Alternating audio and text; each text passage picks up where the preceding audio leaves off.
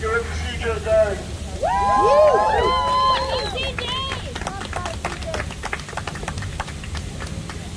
I was just saying that this is oddly reminiscent of a year ago, where we were here calling for the same thing that we're calling for now. And they tell us to go to school, to get a job, and all your housing issues will be taken care of. Well, I'm here representing young voices who are in school or have dropped out of school because they're homeless. School's not going to fix it. We have students who are homeless at URI. We have students at RIC that are homeless. We have students at CCRI. And all of these schools have implemented food pantries to make up for the food insecurity that's being experienced by these young people like myself. I'm not just an advocate, I grew up here. This is my city. I was raised in foster care for most of my life. I've lived in my car. And I'm trying to make it, but I'm realizing it's not. This isn't about going to school.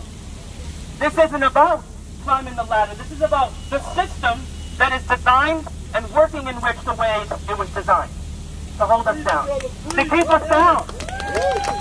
Okay? I'm tired of it. I'm tired of asking people who run on a platform to do what they said they're going to do. If you're not going to do your job and represent everyone, not just businesses, not just lobbyists, not just the corporate people, not just people coming from out of state to buy up all of the land and push the people out, but the people who are here, who literally work and live here. And I'm also tired of the perpetuating of the stigmas associated with homeless people. Keep it going, brother. So that's why I'm here. I'm here to bring voice to the young people who are just trying to get by. But I'm also here to stand with my more seasoned folks, over 20. Yeah. Who've been studying this fight for so many years.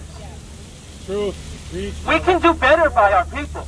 Yes. We have to do better by our people. Yes. I see some people here that have run politicians. That have run their own campaigns. And my ask to you is to don't give up. Don't give up. Think about this the next time you want to run your campaign. Think about us. Because right now we have people at that state house that aren't thinking about us. They're thinking about themselves and their own interests. So I just want to thank everyone for being here. And remember that we have college students who are homeless, who are dropping out because they don't have housing.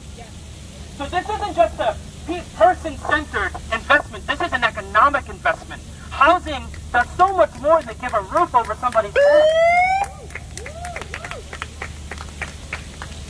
Thank you.